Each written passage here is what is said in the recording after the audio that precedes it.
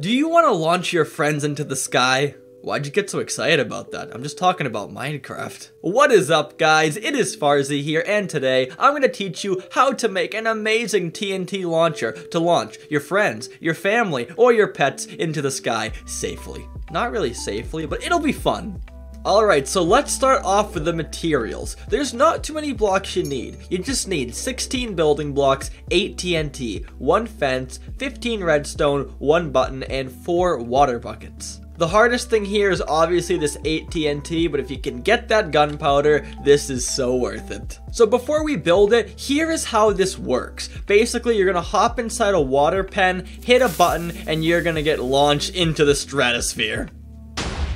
So what you're gonna do is take out your building blocks and place down 5 blocks in a row. Now we're gonna turn this line into a 5x5 box, so just go up 4 more on both of the end pieces and then bring it together at the top for a 5x5 box like this. Now very simply, just double this thing, so make it 2 tall with the exact same shape. Now take out your fence and put one right there in the dead center in the middle. Now take out your water buckets and in each of the 4 corners, put down a bucket of water like that. Now here comes the redstone work. So you're gonna line this entire top part with redstone besides 1 block for a button. So my button will just go right here in the middle and boom. And finally, the most important part, take out your TNT and you're going to line the top layer around the fence just like this. Now you're all set to hop on the fence, hit the button, and once again, go into space. Now the cool thing about this is once you build it once, all you have to do is just replenish the TNT. There's no redstone being broken, no blocks being broken, it's just place down more TNT. Now it's also cool to note that this TNT launcher can launch any mob that has enough health to survive. That means you can launch an iron golem.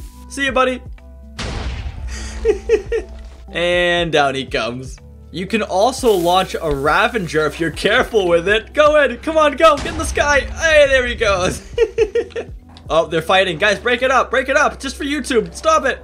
Minecraft tutorial gone wrong. What else can be launched here? I can definitely launch a Hoglin, right? He should have enough health, hopefully. Oh, yes, we can. See ya, buddy. This one might not work, but let's try an Elder Guardian. Come on, buddy. No, don't flop away. Quick, one more. Let's try it one more time. Better timing, better timing, better timing. Go. Yes.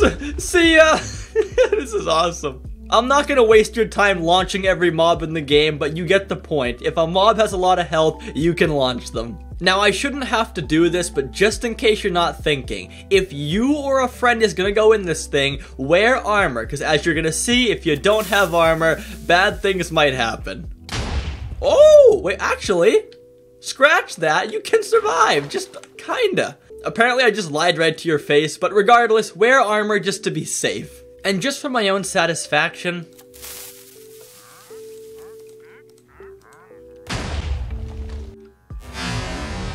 well guys, that is it. That is how you make an amazing TNT cannon. Unless you're a wandering trader, I hope you enjoyed this video. And if you did, make sure to throw a like on it because it helps me out big time. But regardless of how you feel, make sure to like, subscribe, do all the good stuff, and I'll talk to you guys next time. So until then, goodbye.